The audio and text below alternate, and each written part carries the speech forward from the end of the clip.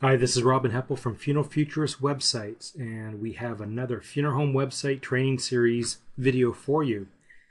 Today we're going to talk about resizing obituary images easy and fast. This is a new utility that we came across and could really speed things up for you if you need to reduce the size of the obituary image for the online obituary. And the name of the program is called Photo Resize.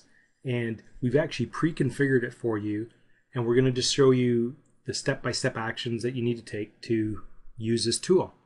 First, you're going to download the file and save it to your folder or your desktop, and then you're going to actually just drag the original image on top of the icon, and it immediately resizes it to the prescribed width that we need for the online obituary.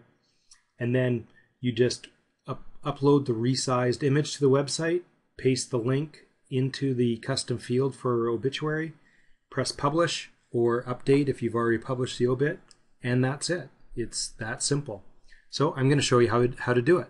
So now I'm here in the training section of the site, and there's the video that you're watching, and right below that we have there's an exe version and a zip version if you wanted to download the zip file first. And all that you do is just right click on this, go save target as, or save link as if you are in Firefox. And then you just save it into your folder, and I'd even just suggest creating a new folder for where you're going to keep all these resizing images. So I would just save it right into here. It's going to download it, and we can actually open the folder. So this is how it works. When you have a large image here, like this one, which is far too big, and I'll just show you how big it is at the moment. If we click down on Jackdoe, and this is a huge image here, way off to the side. Now this is an exaggeration. We will show you how we need to fix this. Here's another shot of how big this image is, and it should only be 150 by 200. But as you can see, it's a really large image. So this is how we fix it.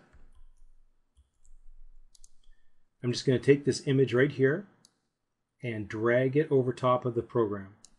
Now you may get a warning that comes up, and it all depends on your practices of downloading programs from the internet. And we've used this program for quite some time. I've never had any issues of it, but we cannot take responsibility for downloaded software from the internet. So just to let you know, but I feel safe that I'll run this here. And what you'll see is we've now got a new image, and it just renames it with width 150. And you can see it's gone from 1600 megabytes or kilobytes to 8. So that's way smaller.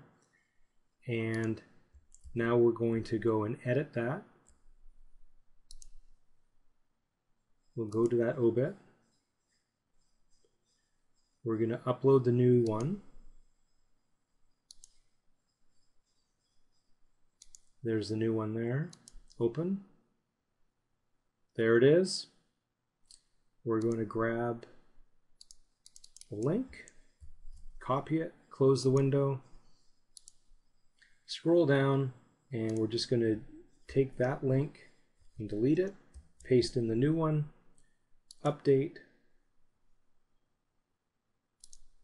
and if we refresh this page, you can see now that that's the perfect width. And if we go to the obit, you can see that the obit's right there, or the obit image is right there. So that's how easy it is to use that new program. So just to recap, download the software and just save it into a folder or onto your desktop. And then when you need to use it, you just drag the original image on top of the icon. It will automatically resize it for you. Then you upload the resized image to the website, paste in the image URL into the custom field, and press publish or update, and you're done. Now I'd also recommend if you want to do any editing to the image, I think a better solution is using the edit Obit pictures with GIMP, and you can just click on that if you're in the training page, or it'll be here in the sidebar, but you can go down and you can go through this video here. This is a bit more detailed. If you want to do anything fancy or any editing with that image, you can do that.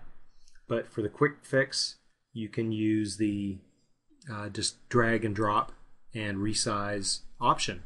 So those are a couple options for you just to make it easy for you to use the website. For more information about funeral home websites and training videos, visit www.FuneralFuturistWebsites.com. And if you have any questions, feel free to email them to us at questions@FuneralFuturist.com. This is Robin Heppel.